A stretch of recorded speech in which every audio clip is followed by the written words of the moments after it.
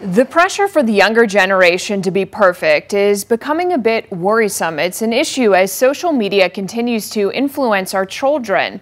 I took a look at what's creating this pressure and what lawmakers are trying to do to protect kids online. Being a teenager can be stressful. There's also a pressure for perfection. In fact, there's a new study out that shows just that. It gets a little extreme sometimes. Like nowadays, it's really about a trend and who dressed the best. Ask almost anyone in Huntsville and they'll tell you things are different now. Everybody want to have this certain standard where they feel like if they don't do this, then they're not going to get as many views. According to a Gallup Walton Family Foundation study, 1 in 3 Gen Z kids feel like they have to be perfect. When it comes to gender breakdown, 40% of girls feel the need for perfection.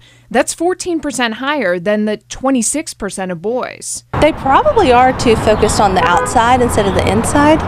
You know, I work with kids and teens in therapy, and I see a lot of my girls care about their makeup refrigerators or their skincare, the right logo or the right look, right? And that's how they seek approval. Experts say social media can be tied to mental health issues with teens.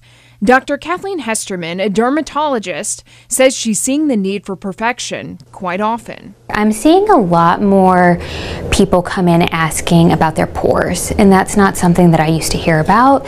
They want to minimize their pores, get rid of their pores, and I do think that comes from filters on social media. Sometimes parents ask her to step in and help. They'll come in and say, I'm telling them they don't need to do all of these things for their skin, but they want to hear it from a doctor. They don't want to hear it from mom. The last time a law passed regarding kids in the internet was before Facebook was even a thing. It was the late 90s. This past summer, the Kids Online Safety Act passed the Senate. It's now a question of whether it'll go to the House floor before the end of the year. These bills will provide the appropriate guardrails necessary to protect kids against online threats. In the legislation, teens would have the option to opt out of the algorithms. Plus, it could give parents more control over kids' information. In a separate move, Instagram recently made a setting to make teenagers' accounts private. Addressing the pressure head-on is something that some would like to see. I work with anywhere from 12 to 18, and that's a lot of the concern that they face and talk about, you know? And that's pressure. That's really heavy, and I hate that that's all they care about when there's so much more to them.